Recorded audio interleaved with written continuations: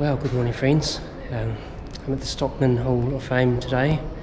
It's quite a rainy day, so it's a good day for seeing museums. And yeah, behind me is a bar. It's got all these place names from, if you know the song, I've Been Everywhere Man. And yeah, a bit of trivia: the suburb where I live is actually was actually listed here. I won't say where I live, but yeah, it's actually within one of these places. So, yep, a very interesting museum, this one. Doing the Stockman's history of settlers in the outback, all the tough times they had up in the farmland here. Farms are very big here.